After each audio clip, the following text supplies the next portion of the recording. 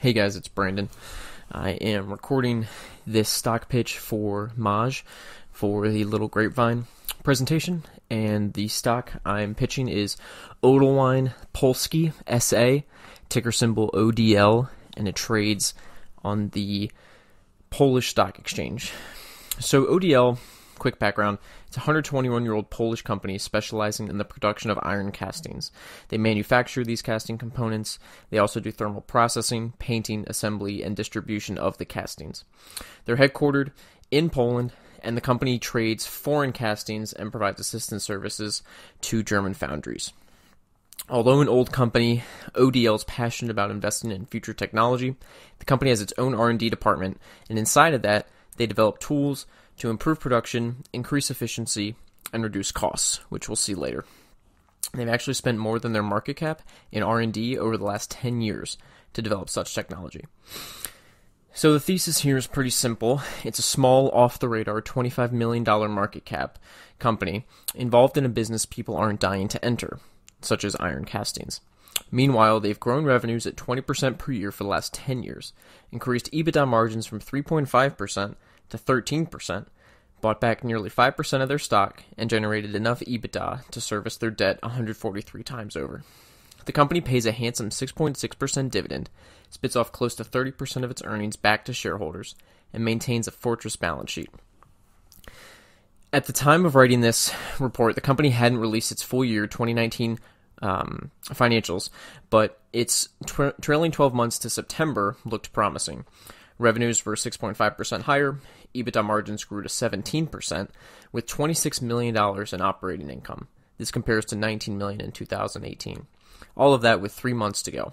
Shares are up over 20% since the start of 2020, yet despite the 20% bump, the business trades at a mere 4 times earnings, 2 times EBITDA, and around 1.25 times net asset value. For a company that's crushed every industry growth metric, it tails the industry average EBITDA multiple by 3 turns, with the average being 5x, and ODL at 2. A mere re-rating to this industry average gives us nearly 100% upside.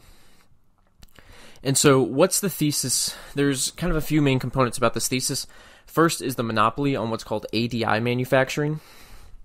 And ODL has a monopoly in one specific type of manufacturing of iron castings, and it's called ADI cast iron. And there's a couple papers that you can read to kind of figure this out on why ADI is so powerful, but here's the takeaway from this. ADI has a high fatigue strength, higher than aluminum, is resistant to abrasive wear like steel, but most of all, its use can significantly reduce the cost of production. And that's kind of the main benefit here is lowest cost producer. It's the only company that can produce this type of iron casting in Poland. But the benefits don't stop there. The company manufactures iron castings to about 7 different industries: machining, automotive, industrial, plumbing and sewage, heavy rail, energy, and appliances. These are very boring end industries to complement the very boring business itself. But let's go back to the paper for a sec. There's one quote that I really like, and it said, ADI is generally recommended as a structural material because of the very encouraging cost of production of parts compared to the cost of other materials. First of all, it offers a very good castability, which enables complex shapes to be reproduced with higher yield and raw castings to have better dimensional accuracy. This, in turn, implies savings in machining. So you have a very much low-cost producer with a monopoly on such a material. So how do we think about earnings and valuation here? So we think that they can grow earnings at least 5% a year over the next 5 years. They've done about 20% over the next 10 years. But if they're able to increase revenues by 5% a year over the next 5 years, and they do about 18% EBITDA margins, we're going to end up with 254 million zloty in revenues, 46 million in EBITDA, and 21 million zloty in free cash flow. This free cash flow will expand as EBITDA margins grow, giving us a cumulative $36 million zloty in free cash flow by 2023. If we add our terminal value cash flows, we get $256 million in enterprise value.